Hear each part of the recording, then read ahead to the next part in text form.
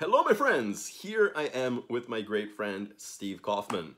Great polyglot, and he is here for the 20th time, I don't know. So today we're going to talk about some really cool topics in regards to language learning. So if anyone's even remotely interested in learning a language, or if you're already learning a language, you're going to get a lot out of this video. The importance of compelling input and the idea of comprehensible input. And ideally, we're going to have both of them at the same time. So we're going to be consuming content that we love, that is very compelling, that we're really interested in, but it needs to be comprehensible enough that we don't get completely lost, right? Because I remember that you, Steve, you mentioned that like when you started to learn Russian, and it was very much the same way, you were starting thinking like, well, when can I read Tolstoy? When can I read Dostoevsky in Russian? It's easy to find content that is compelling but not comprehensible, especially at the start. Comprehensible but not that compelling because it's a bit boring and so on. If we want to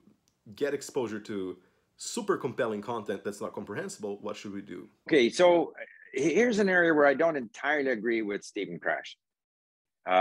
There's two sort of concepts that I don't necessarily agree with. One is the idea that it always has to be compelling and comprehensible. It's simply not possible. When you start out in a language, you're starting a new language, nothing is comprehensible. So you have to get from like zero comprehensible to some level of comprehension. So the strategy in the first, say, 3 months, 6 months is going to be a little different. And so when you start at zero comprehension, you have to have a lot of repetition. And that's one of my criticisms of the typical starter books, that they go, chapter 1, you're at the customs, chapter 2, you're in a restaurant, chapter 3, you're in the doctor's office, and that the vocabulary doesn't repeat. So that's why in our mini stories at Link, we make sure we build in lots of repetition, particularly of high frequency verbs in each individual story. So there is that first period, it's a steep climb where you start, take something that is total noise, incomprehensible noise, and after 3 or 6 months, you understand something and you can say something. So that's phase 1. And there it's not very compelling. But you make it comprehensible if you listen often enough, if you have access to transcripts, if you're able to look up words easily with an online dictionary or a link, whatever you're using. So that's phase 1. Now, then there's this progression to the genuinely authentic material aimed at the native speaker, which even after 3 or 6 months on the repetitive, simple stuff is still just out of reach. And that's why the big dilemma, and I'd be interested in your thoughts on this, in language learning is the lack of interesting material at the intermediate level to sort of bridge that gap from the high repetition, high frequency words, get started in the language to where you can actually access interesting material. No, I think that it is a fascinating dilemma, and what I would normally do is that I would already try to get as much enjoyment out of the really compelling stuff, even though it was still out of reach. I also have like bilingual books. So for instance, I'll use Russian as an example.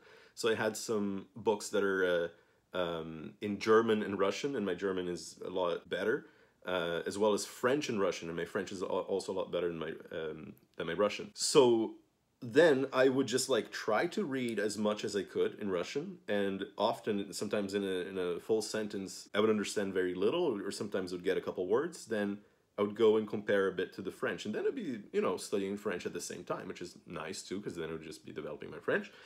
So I would just like try to go through that, and sometimes it was difficult, right? Because it's just kind of like, well, there's a lot that I don't understand, but sometimes it was very interesting because after a couple of hours of struggling a little bit more, then I could actually start reading a little bit. It would flow a little bit better, and after a couple of days it would flow even faster. But then I would also not go back to the basic stuff too. I would always like have some exposure to basic stuff, repetition, to just like really be able to really master basic and more intermediate vocab, because that takes a while too. I agree with you there. The need to go back to the simpler stuff where you get more confidence, more sort of fluency in your reading and in your listening, and then you go and attack the difficult stuff again. But I also wanted to pick on something I mentioned earlier, and that is this: one of the things that you hear from many language, theorists of language acquisition, is that you always have, we should be dealing with sort of n+1 difficulty, or that you want, you know, you want to have 95% known words in anything that you read. I mean, at that rate, it would take you forever to learn a language. And so what you have to do is what you suggested there is you have to have a strategy that enables you to tackle 20% unknown words, 15% unknown words. If it's 50%, it's too much to me. I mean, some people may be, and I did it initially in Russian, but it's a lot of hard work. But if you're dealing with 3% unknown words, yes, you can pick up a book and you can ignore the 3% unknown words. It doesn't matter. That's fine. You understand that's by a context. strategy. Yeah, that's true. You understand by context, but it's going to take forever to acquire those missing words if you're only allowing yourself 3% unknown words. I find that if you have a workaround, for example, in your case, a bilingual book. In some cases, you can get books where the translation into whatever language you're using, it could be your own, it could be a language that you speak well for you as French or German, where they have them interspersed. That's another way of doing it. They have books with vocabulary lists, or with online dictionaries now, with Link, you can actually look words up as you go. But I find you now have the means of moving forward because you have to acquire words, and the word frequency declines very, very quickly. So you have to consume a lot of material with actually quite a lot of unknown words. Learn them, forget them, learn them, forget them. So the idea that you can learn a language by simply reading material that has 97% known words in it, I don't believe that. It takes a long time before you get to where you can read Dostoevsky or Tolstoy with only 3% unknown words. So you need a strategy. You need a strategy to get to the authentic material. I mean, the goal is to just pick up a book and read it. Okay, with the goal is 3% unknown words. But while you're learning, it's not 3%; it's 10 or 15% unknown words. But that's where I wish there were more intermediate content. And so there are people like Français Authentique. I'm just trying to think of. There's a number of them where they're Leo from Portugal, where they are creating interesting stuff, interviews, and typically discussions are going to be less. You know, they're going to use more high frequency words in a casual discussion, even such as we're having right now. Whereas if you read Tolstoy, you're going to have a lot more low frequency words. So I think we can help learners along by churning out more interesting, compelling content at a lower degree of difficulty.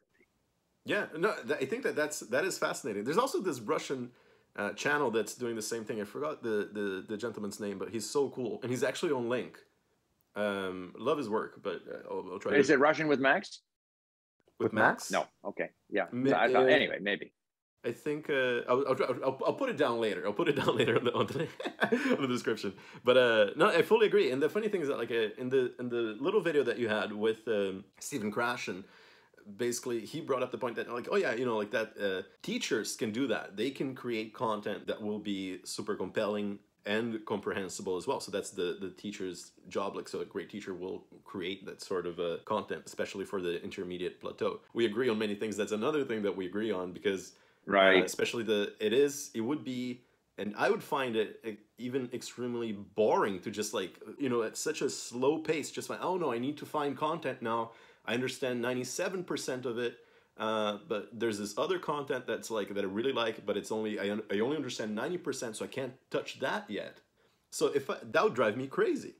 That would drive me absolutely crazy. So like I think that also we need to have some tolerance to noise, really, you know. And I think that my tolerance level it's very high because I just really want to consume really compelling input, so things that really excite me. Like I don't mind if I don't understand zilch, and I start building from that, right? So like for instance, when I with Pushkin, I started getting like really into everything about Pushkin, just like the sound of his poetry, the musicality of it, and then when I started to understand it better, it was just like, wow, I really love this stuff. And initially I would just understand so little, but it was just like fun to like bounce back and forth with the material and just like, you know, be looking at basic content, reviewing intermediate content, and then going to Pushkin and then Tolstoy and Dostoevsky, and like not understanding Tolstoy that well. But it didn't matter because I was really like pushing myself and having a good time, like loving the Russian language. And I Right. think that Which is that the key. really, which is the key, exactly. Like if you're loving the process, you love the language itself, you love the material that you're using. Because the biggest problem is that if you're just overwhelmed, then you're like using some stuff and you're just like, oh, I'm not really enjoying this. And then you're questioning your own progress, your own perception. It's just like, oh, am I having any progress? Am I doing it the right way? Or because the big question is then, okay, so let's say that you're using compelling input that you love, but you're just at 60 or 55%. What do you do? I have to admit that now I think when I went at Russian, I did use content which had, say, 40% unknown words. I try to avoid that now. Most of my Arabic and Farsi is in that 15%. So I just struggle. I guess I struggle and hope to get to that 15. I think I consider 15% to be my sweet spot, where I'm learning enough new words, and yet, because I don't want it too easy, but I don't want it too difficult. Mm-hmm. So I try to avoid, to be honest, I try to Yeah. avoid 30, 40% unknown words. And, the reality is that word frequency declines so quickly that, I don't know, if you can consume enough, that's, again, gets back to this intermediate content. So in Persian, I had a woman in Iran create a whole bunch of intermediate level content on Iranian history, Iranian food, Iranian carpets, blah, blah, blah. And I think that brought up my vocabulary level to a point where I can access podcasts, and now they're only 15% unknown words. Nice. I think the secret is to try to find more intermediate content. That's why I keep on coming back to this. Content creators in whatever language, teachers, they should be creating conversations with people, monologues, talk about themselves, their lives, the history, their country, whatever, at an intermediate level, so that people don't have to fight with 40% unknown words. Yeah. Not everyone is as much of a bear for punishment as Gabriel. Yeah. Exactly. Just like it is frustrating, right? Sometimes, like when you really want to understand this stuff, you love it, but you know that you're still far away. Yeah, but that's an excellent strategy. Obviously, just seek out that intermediate content that is right. Not only solidifying the more the higher frequency vocab and like the basic stuff that you're just then really mastering, but then you're just starting to reach out with and starting to learn more advanced content, which is really cool. So thank you so much, Steve. Okay. Your words are Gabriel. like a lot of people will learn a lot. We always agree. Okay. Thank you very much. Good one. Thank you. Okay.